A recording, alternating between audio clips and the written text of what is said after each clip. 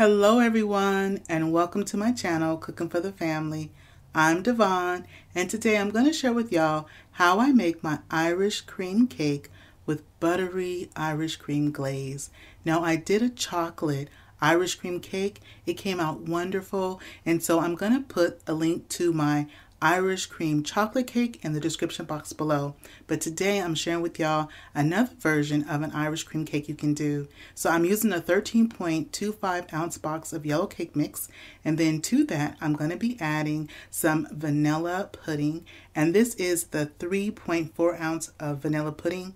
I also put in 1/4 of a cup of milk, and I'm using 2% milk, but you could use 2% milk or whole milk. Either one of those will work really fine. Now, in the description box below, I will have a list of all the ingredients you need to make this delicious yellow cake, Irish cream yellow cake with the buttery glaze.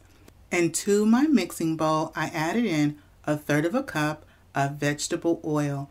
Also, the vanilla pudding was instant vanilla pudding that I was using.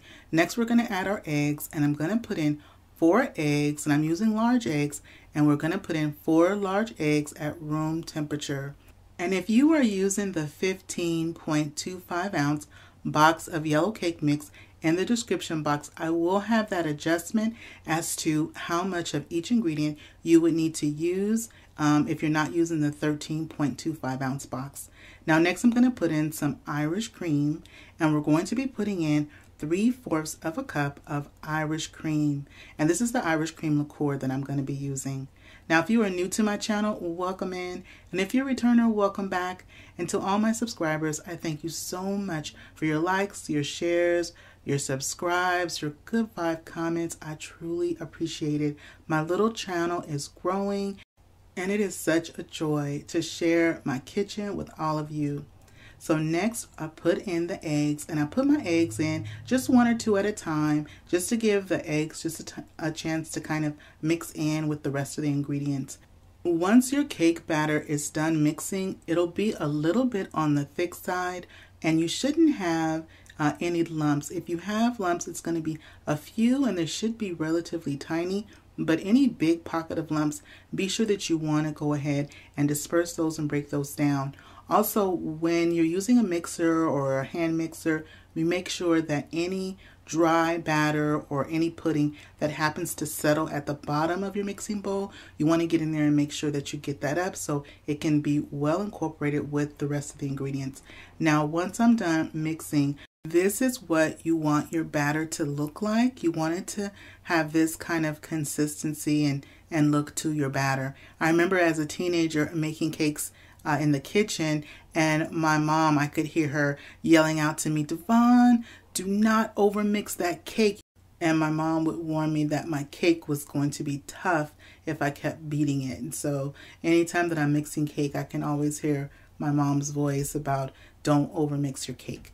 And when it comes to making a box cake and turning that box cake into so many different recipes, my mom was a whiz at doing that. And so I know that is definitely where I get it from, just watching her just take a cake, a box of cake mix, and just turning it into so many different creations. And so now I have my, this is a 10 cup Bundt pan that I'm using, and I've sprayed it with some nonstick spray. I'm going to bake it in the oven at 325. So our cake is out of the oven. It's baked at 325, and I baked my cake for 55 minutes. Your cake is going to bake anywhere from 50 to 60 minutes. And so it is looking good. It is smelling good. We're going to let it just slightly cool. While our cake is cooling, I'm going to get started on my buttery Irish cream glaze. So in my skillet, I put 1 stick of butter, and I'm using salted butter. Now to that, I went on and I let the butter melt. Now once the butter has melted, then I added in 1 cup of granulated sugar, and I'm putting in 1/4 of a cup of water. If you're using unsalted butter, go ahead and add in a pinch of salt when you add in the sugar to your pan. And just a pinch is going to be about 1/8 of a teaspoon. So a pinch is typically around about 1/8 of a teaspoon is what you want to add. I am using salted butter because the salted butter is really going to make a nice flavor for our buttery glaze. Now what I'm doing is with the sugar, you want to go ahead and dissolve the sugar with the butter and the water. And you see how I'm taking my spoon and going around the outside edge of my pan because I want to make sure that I'm getting all of the sugar. Sometimes the sugar will settle around the outside edge just like that. And so go around that outside edge to make sure that you're mixing and dissolving the sugar. You also are going to go around in the inside as well. And I'm going to be doing this until I don't feel any grains of sugar, that it's nice and smooth. And then also I just kind of pick up my spoon and I'm looking at it. It's going to start to foam up in a little bit. But what you want to do is you want to make sure that you're just really going around, mixing really well. I'm listening and I'm feeling to see if I feel any of those granules of sugar. Once I see that around the outside edge and in the middle, my sugar has totally dissolved, I'm going to go ahead and I'm going to stop mixing. And also, you'll see how our glaze is kind of foaming up a little bit. That's also an indication it's time for me to stop mixing. Everything should be nice and dissolved. And while I was doing that, my flame was on a medium. Now what I do is I stop mixing and I turn my flame down to a low. I'm going to let it continue to boil without mixing it at all for 8 minutes. So set your timer. Do not mix it for 8 minutes. The reason why we do not want to mix it is because once we start mixing it again, what happens is our crystals of our sugar start to reform and your glaze will be grainy. So it's important to not mix it and let it do a nice boil for 8 minutes so it can thicken up and become that nice buttery glaze. And so since it's been 8 minutes, then I went on and I started to remix it, moving everything around. You saw I went on and I turned off my fire. It's going to be foamy just like it is here. And now I go ahead and I'm going to add in a half a cup of our Irish cream. So I'm adding the half a cup of our Irish cream. Once I add the Irish cream, I'm going to continue to mix our glaze. And remember, my flame is off. And you see what's happening? Our glaze is starting to turn this beautiful amber color. And just continue to mix just like that. Just like I'm doing there. And as our glaze continues to cool, as it slightly cools, it will also get a little bit thicker as well. And so our glaze looks good. It is smelling so good. This glaze, let me tell you, you could take this glaze and serve it as sauce over some vanilla ice cream. It is so good. It is that good, y'all. And it is going to go great on our cake that we made. And so now what we're going to do is, and remember, the most important thing is you want to mix your sugar and butter and water until the sugar is totally dissolved. Let it go on and simmer on low for that 8 minutes without stirring. Then go ahead, stir it after the 8 minutes. Turn your flame off. Then go ahead and add in your Irish cream and then just mix everything together. So I have here, this is actually a chopstick, and so I always like to save chopsticks, and so anytime that I need to poke my cakes, I just go ahead and use my chopsticks. I'm going to go all around because I'm going to put that nice warm glaze. We're going to go ahead and put some on top of our cake right here, and then we're also going to flip our cake out and put more glaze as well on top.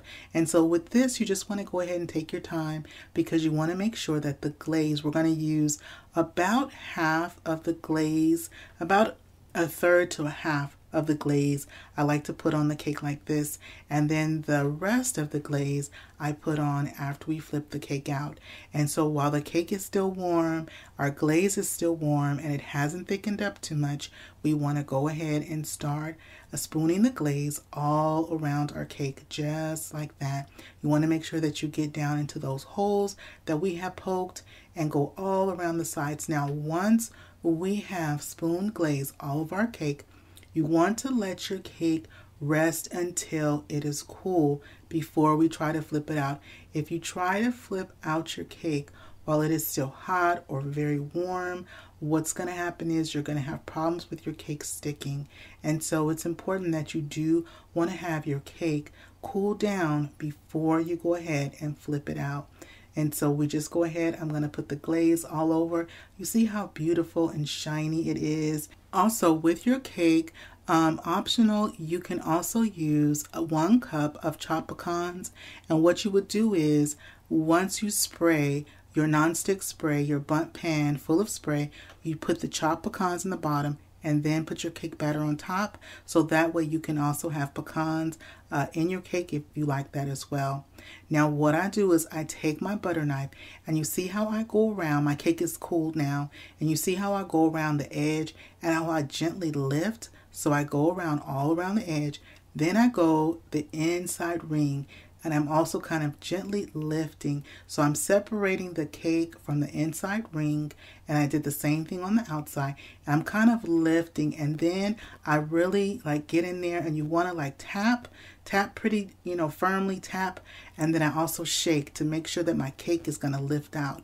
Then I do 1 quick swift motion and flip it.